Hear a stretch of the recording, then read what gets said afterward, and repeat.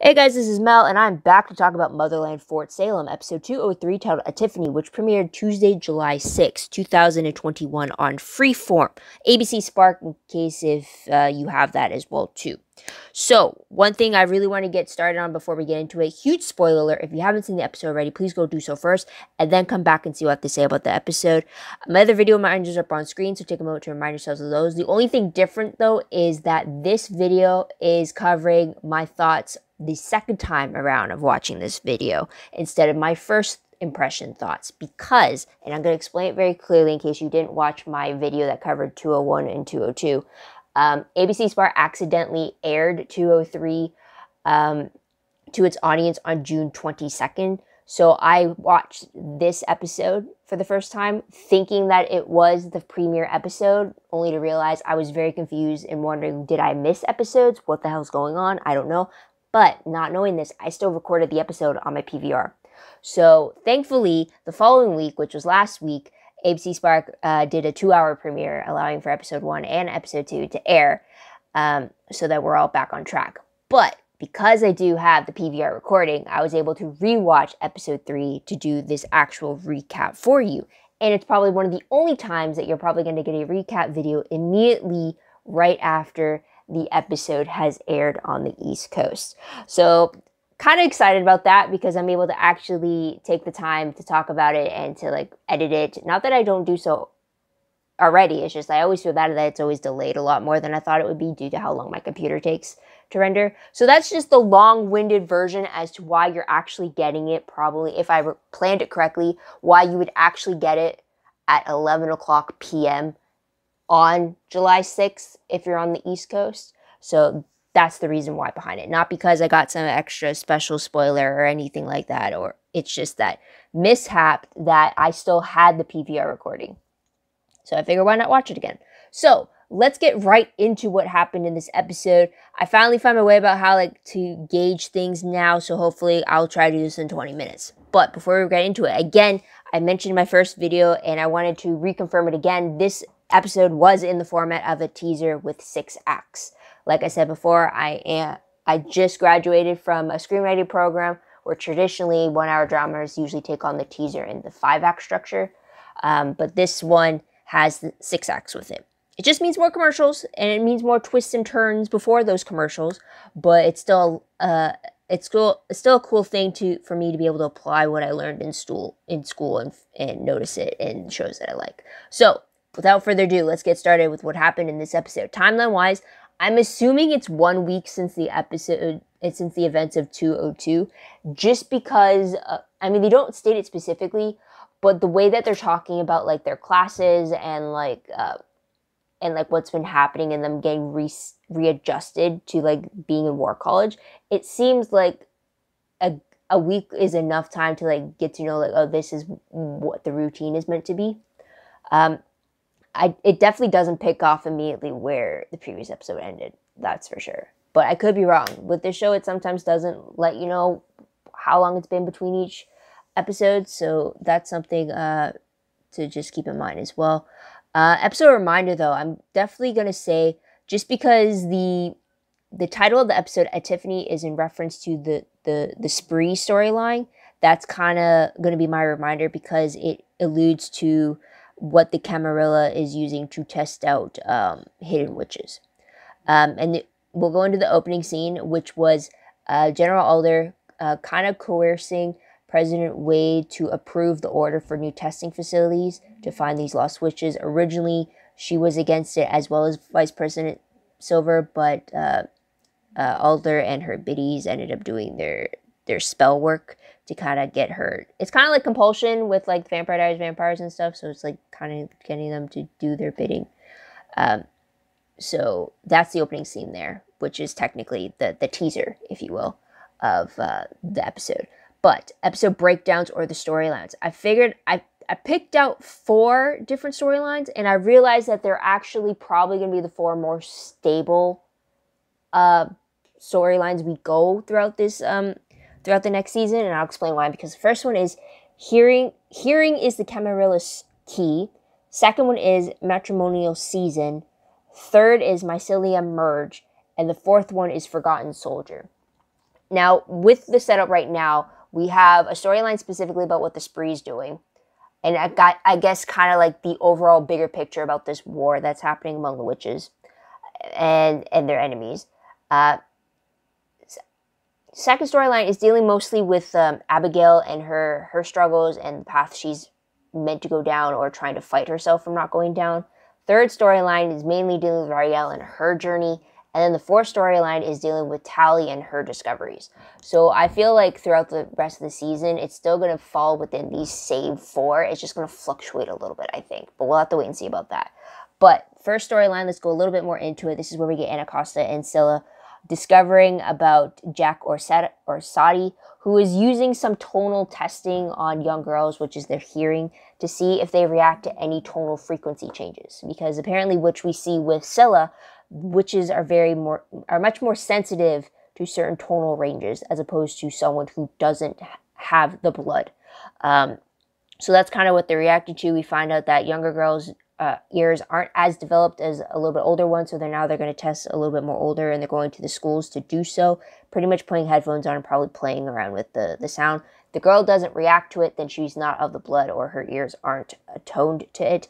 But if she is, then you'll have any current spell work kind of negating itself, or the witch being in discomfort over the sound, which makes sense.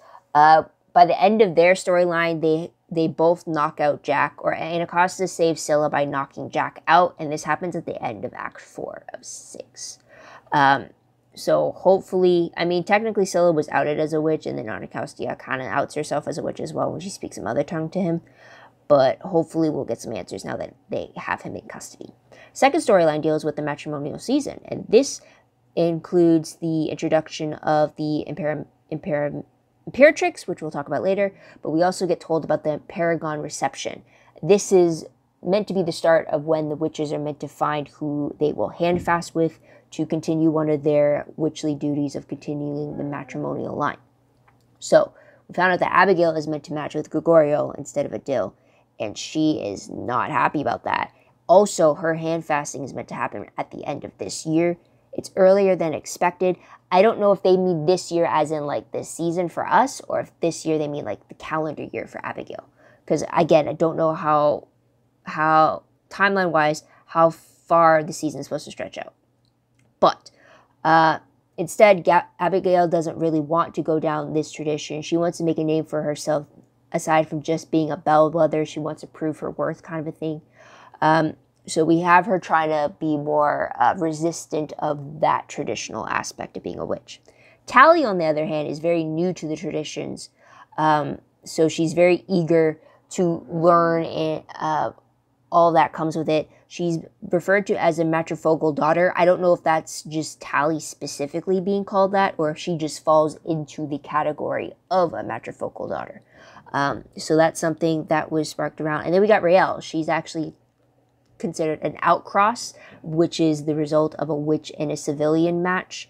Her mother's handfasting with a civilian, which is her father, which is Raelle's father, is said to be unconventional or incomplete, according to the Imperatrix.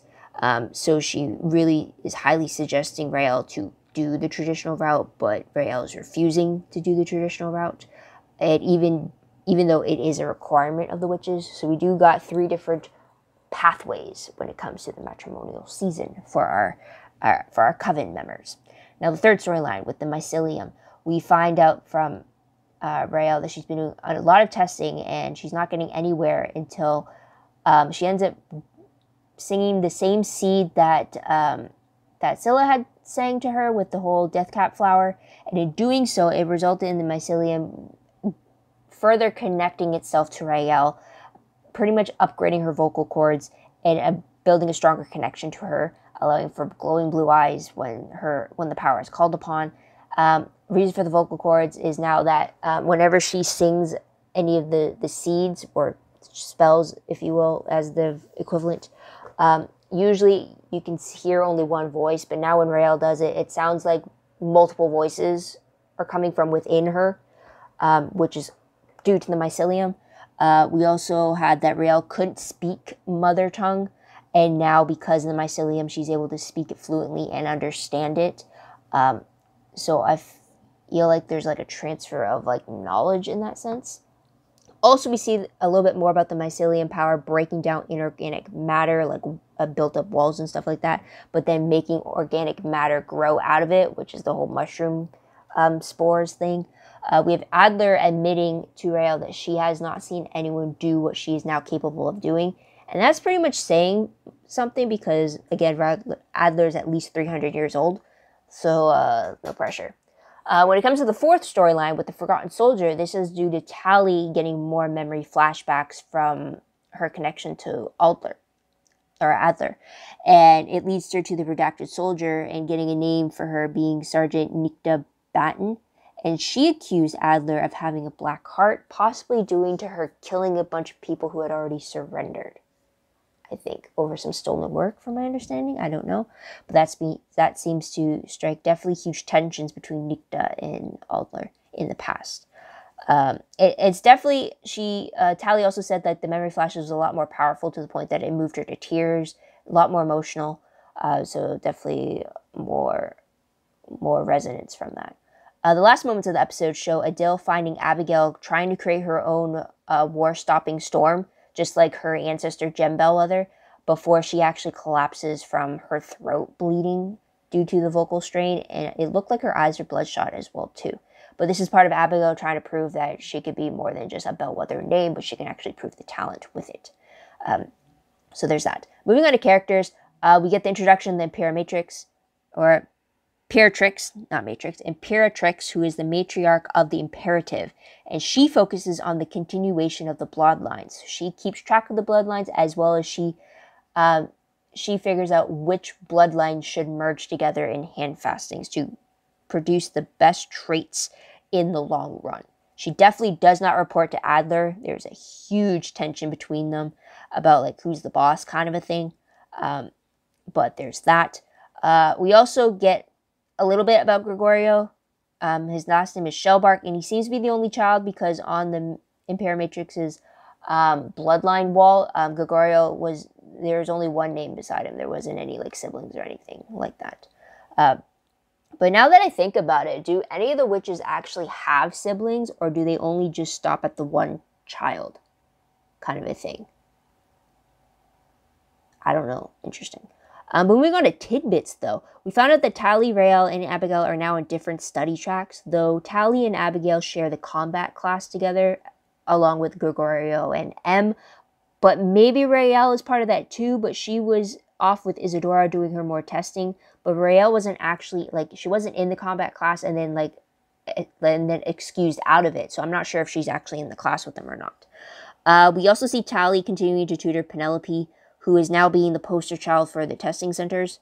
Penelope also revealed that, which also answers one of my previous questions from my previous video, was that Penelope revealed that when she was in the choir, the way she was taught to sing is very differently from how witches are taught to use their throat to sing the seeds.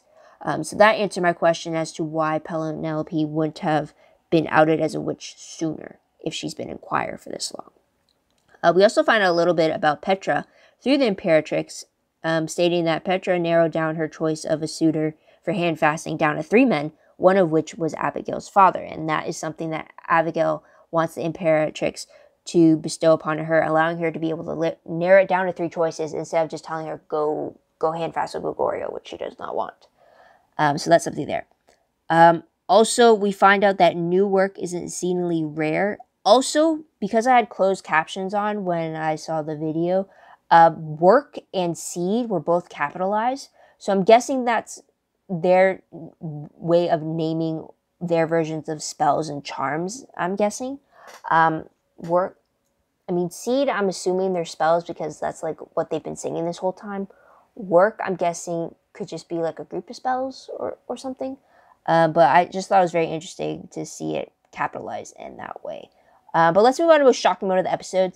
Again, because I had already seen this episode before I was supposed to, everything was pretty much a shock because I didn't know what was happening. But if I really think about it, I guess the shocking thing from it after watching 1 and 2 would be the glowing mushrooms that came after Rael pretty much blew down the wall.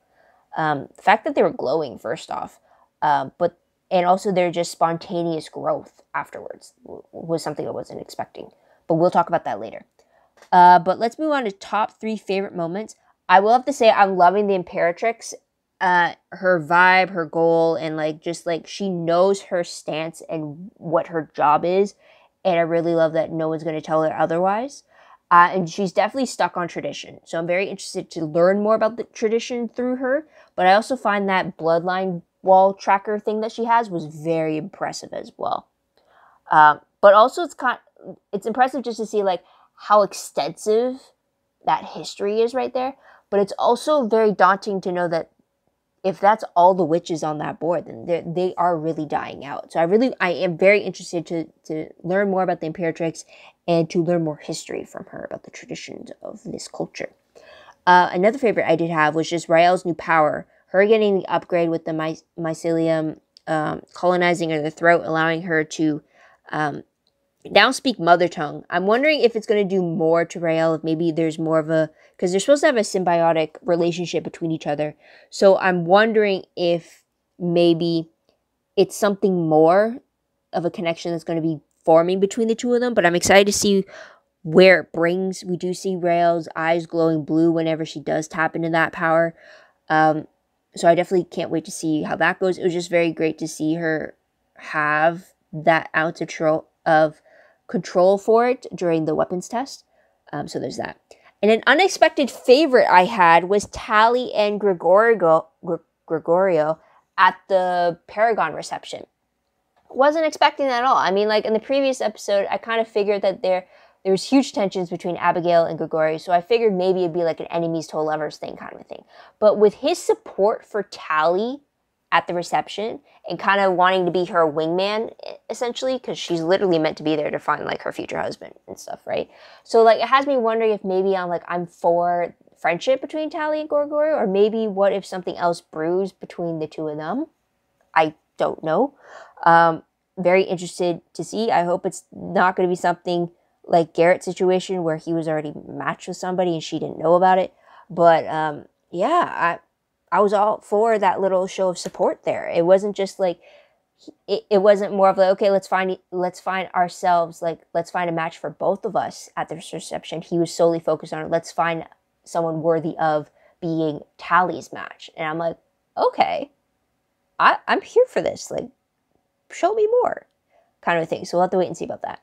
But let's move on to top peeves moments. The only peeve I could really think of, and maybe it's just a worry, but I don't know what the mycelium's goal is. Because when those mushrooms started spontaneously growing after she destroyed the wall, and it just grew out of nowhere, it got me thinking, like, what if it's a virus? Like, what if it literally is a fungus, and it's meant to consume, like, a black hole? And what if every time she uses the power, it just grows and grows and grows to the point where it's just all consuming? And like, I really hope it's not secretly trying to take over Rael and use her as like a dark host or something like that. Because like, I feel like this mycelium is going to be like a huge change in the game when it comes to power. But I have no idea if it's like some other force that's waiting for a viable host. If it's like really just a plague that's trying to suck away all magic or something. I don't know. But with the way that it spontaneously grew the way that it did, is that a good thing if it does that or not? Like, are those mushrooms poisonous? Are they meant to be used for good, for like potions or something? I don't know. Do they even use potions in this? I don't know. So it's not a peeve, it's more of a worry. I have no idea what this mycelium could bring, especially finding out from Isadora that she spent so many years studying it and still knows so little about it. So that has me worried. But let's move on to random questions very quickly. First one. I know Rael's journey seems to be about her connection to the mycelium and what power can come from their symbiotic relationship. But do you think we'll go back to what made Rael different in season 1 when it came to her approach to magic? Because that was one of the reasons why she was different from everybody else, was that she was taught magic differently and she was using different approaches. And I mean, like when she would take away other, like as a fixer, she would take away other people's pain for them and burden it on herself. So I'm wondering, will we revisit what the source of all that was about? Or is that now all forgotten and now it's just all about the mycelium connection between them? Because I am still interested about like what made Rael's form of magic very different. And maybe that's the reason why the mycelium has forged a symbiotic relationship with her. So I don't know, but I do hope we go back to what her original approach to magic was. Another question. Shane brings up a great point about why the military witches are fighting the spree in other countries. I mean, I'm also wondering, why is that the case? I mean, that brings the question of like, if they're off in other countries, then like who's defending the American citizens from the spree?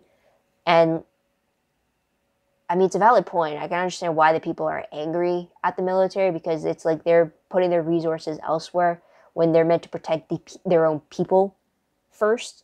So like, I understand why, but I'm really interested on like what the actual answer is, because if I was a human in that world, I'd be concerned too. It's like, why are you over there when you're meant to be over here, kind of a thing. I mean, it's very different if other countries there did not have any military whatsoever. But if they're going to a country that already has like a military of witches there, then it's like, well, like what? I'm just gonna stop talking. Another question is, why are the spree targeting humans if their issue is with the military? I did ask that in the previous video of mine, but that's still something I want to know, because I want to understand what the two sides are, to see which one is correct in their fighting views, because it seems like the way the military is handling it, it seems like things are crumbling down. And I don't know whether that's a good thing or a bad thing. Another question. Who else is getting the suspicions that Nicta Batten is connected to the spree or to the Camarilla, based on the last exchange she had with Alder in that flashback that Tally experienced? Because in the previous episode, we got a flashback of her using the jar and smashing it, and then all the seeds in progress just stopped, pretty much rendering everybody defenseless or magicless. And then we've seen that not being used in the military, that approach being used in the military. The Major confirmed that to Tally when she asked that in class. And then her reaction to the Adler killing people who were just surrendering and being completely against that directive has me thinking that she's now an enemy to Adler.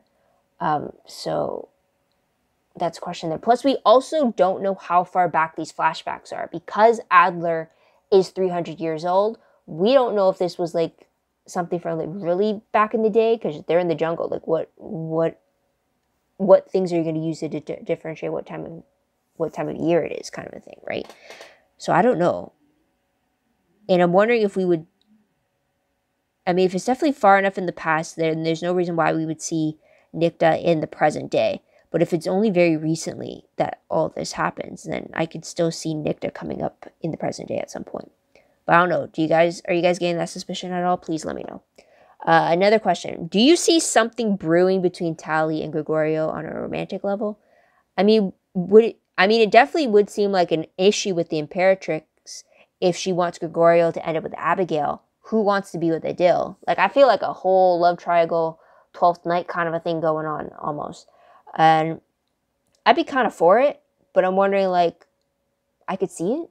So, like, that would bring the drama, and shows like this are all about the drama, right? So it's like, maybe. So yeah, there's that.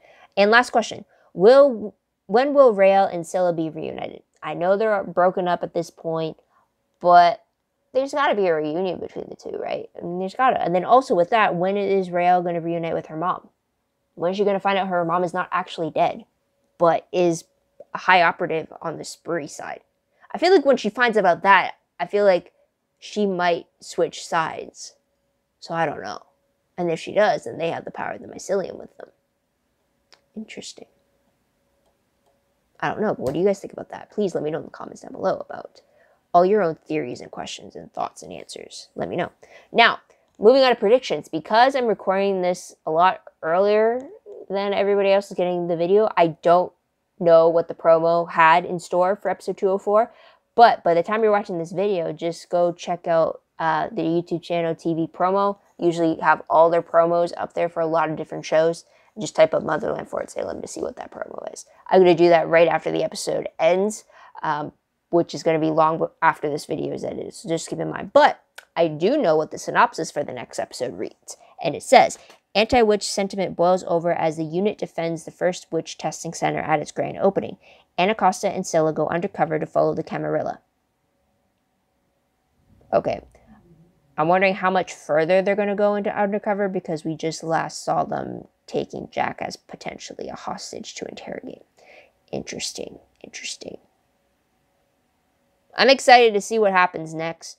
Again, the show is very heavily serialized, so even if you miss one episode or you watch it out of order, it's kind of like, wait, what? If you watch it out of order, it kind of spoils you to any of the episodes that were meant to happen previously, so I do give you a warning about that. But you definitely can get lost if you don't do them in order. So I do highly suggest that. But guys, what do you guys think of this episode? What do you guys think of season 2 so far? What do you think will happen next? Let me know in the comments down below. Love to hear your own thoughts, theories, and opinions about all that good stuff.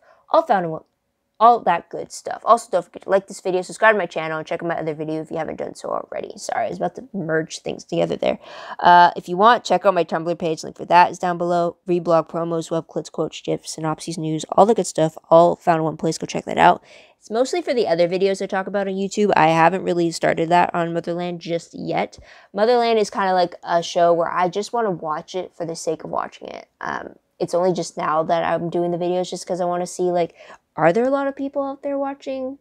Is there any way I can maybe talk to you guys too about it?